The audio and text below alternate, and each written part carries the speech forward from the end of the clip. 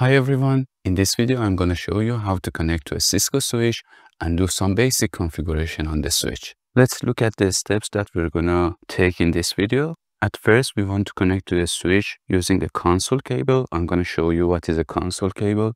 Then you are going to change the host name of the switch, which is the name of the switch. And then we want to create some VLANs to separate computers from each other logically. And we want also to assign some ports of the switch to the VLANs.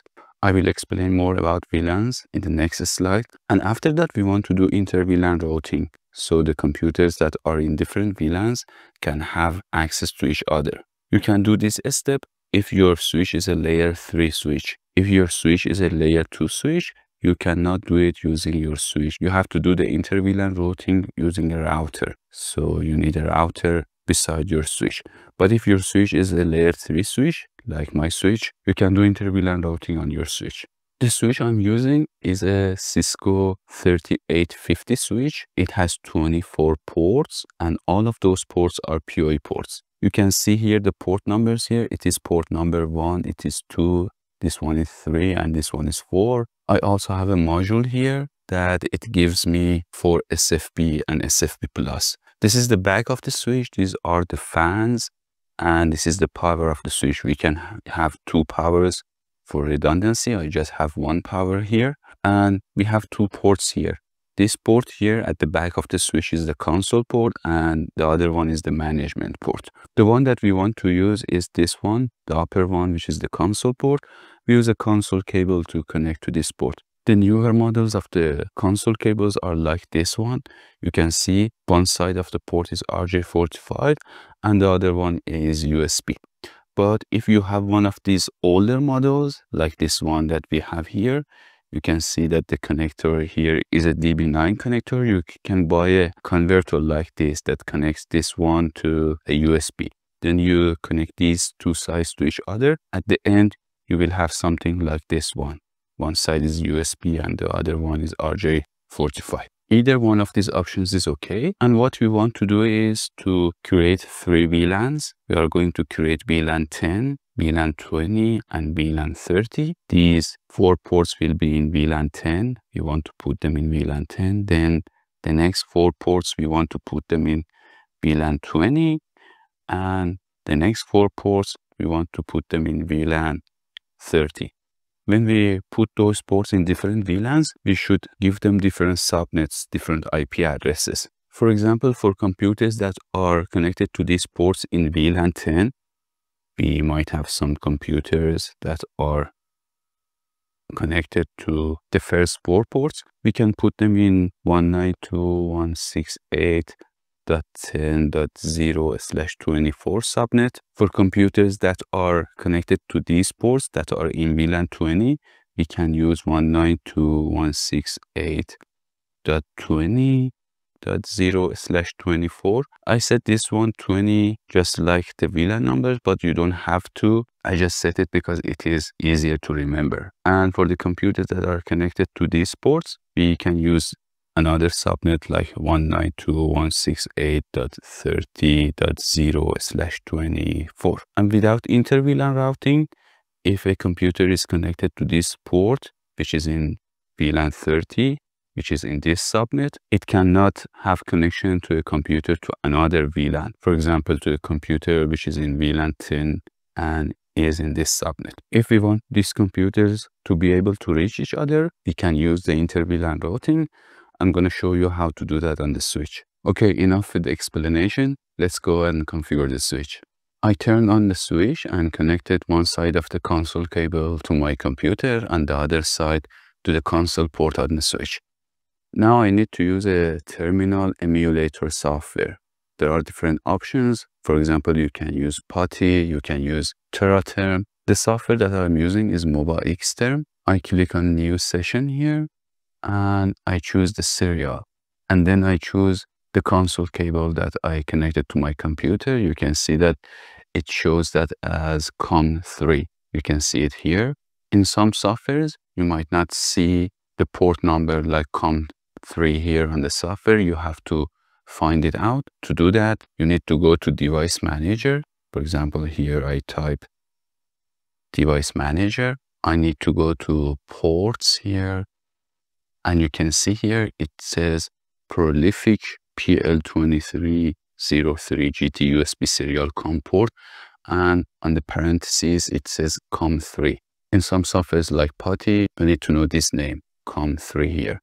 It might be different for you. For example, it might be COM4, COM5, COM6, something like that. Another important thing here is that the speed, which is in bits per second, by default, all the Cisco equipments use 9600. So be sure that this one is also on 9600 here. And now I click OK. When the switch is completely booted, you can see a prompt just like this. I type enable here. Now I am in a mode which is called privilege mode, and I go to another mode. I type conf space terminal and I hit enter. It is called the configuration mode. Now I can change the switch name. I type hostname. You can see that I hit tab and it completes the commands for me. I typed HO and hit tab key and it completed the hostname command for me. Now I can rename the switch. For example, I can call it switch-blower 1. The next thing we want to do is creating some VLANs. I create VLAN 10 and name it. It is optional. For example, VLAN 10, if it is for IT department of the company, I name it IT.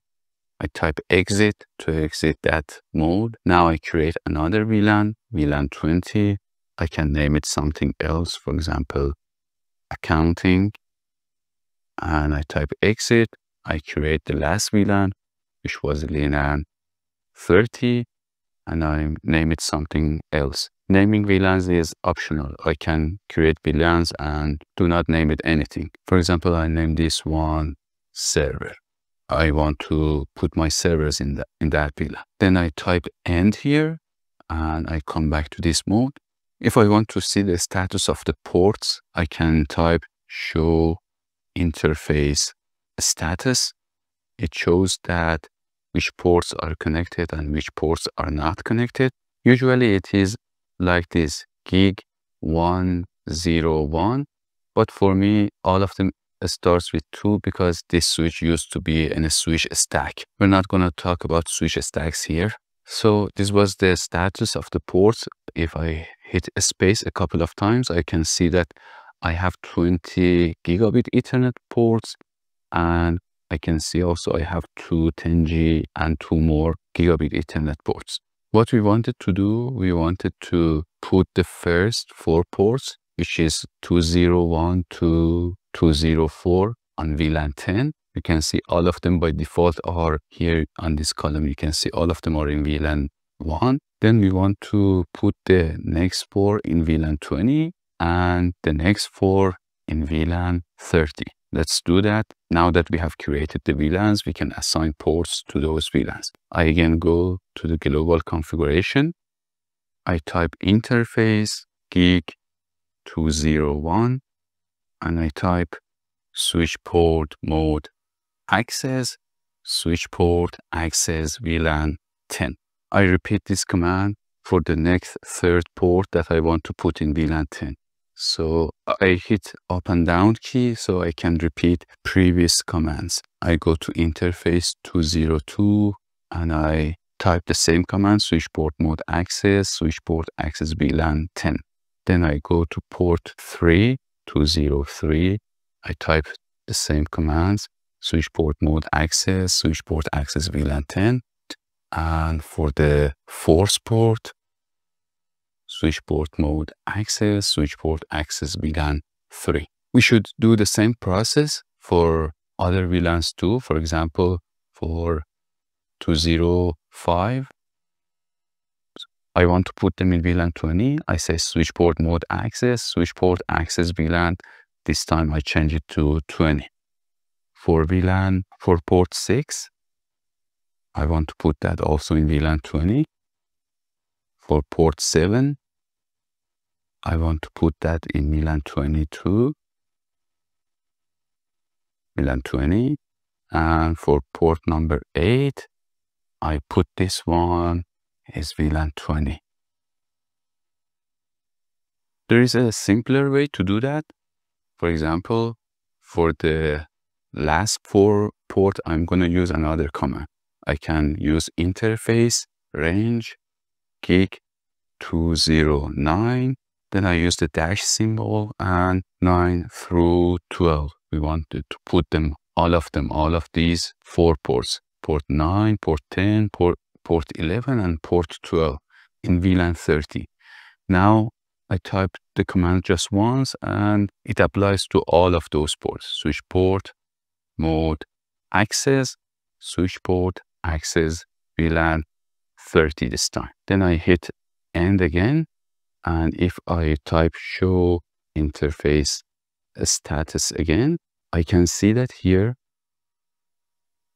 the first 4 ports are in VLAN 10. The second 4 ports are in VLAN 20. And the third 4 ports are in VLAN 30. The other ports are still in VLAN 1. So we did assign the ports to the VLANs. Now we want to do the inter-VLAN routing. My switch is a layer 3 switch. If I type show version here, I can see the version of my switch and it shows the model of my switch. It is 3850 and it is a layer 3 switch. You can see also the model here. The last thing that we want to do is the inter-VLAN routing. Because my switch is a layer 3 switch, it can do both switching and routing. So I go to the global configuration and I want to create some interfaces, logical interfaces on my switch so they can act as the gateway for the computers. I type interface VLAN 10. These numbers should match the VLANs that we created. We created VLAN 10, 20, and 30. And on this interface, I'm going to give this interface an IP address. IP address 192.168.10.1, and the subnet mask would be 255.255.255.0, which is like /24. Then I type exit. Then I go to interface VLAN 20 this time, and I give it an IP address 192.168.20.1. Then I go to interface VLAN 30 and I give it the IP address of 192.168.30.1. Then I type end, and to save the configuration, I type WR or write. It saves the configuration. If you do not do it, if your switch reboots, you're going to lose all the configuration that you did. And if I want to check the configuration that I did, I can type show running config. It shows the configuration. Some of them are default configurations, some of them are the ones that I did. These were all the configuration. Let's go back. These were the interface VLANs that we created and the IP addresses that we assigned to them. And the port configuration, we can see here that we configured 12 ports. We put some of them, the first port in VLAN 10, the next ones in VLAN 20, and these 4 in VLAN 30. Now you can connect computers to these ports. For example, you can connect a server or a computer to port number 9 and give it an IP address in that range that we specified here, which was 192.168.30, for example, 30.10, and give it the default gateway of 30.1, which we set on the interface VLAN 30 here. You can see 30.1. And you also can have some computers in VLAN 10. You should connect them to these 4 ports, which are in VLAN 10, and give them IP addresses in that range, which was 192.168.10 something, for example, 10.2, 10.3, and give them the default gateway that we set here, 192.168.10.1. This way, computers that are in different VLANs, for example, the ones that are in VLAN 10 and the ones that are in VLAN 30 or 20, can communicate with each other. This switch acts as both a switch and also a router. So in this video, you saw that how we can do some basic configuration on a Cisco switch. Thank you so much for watching this video.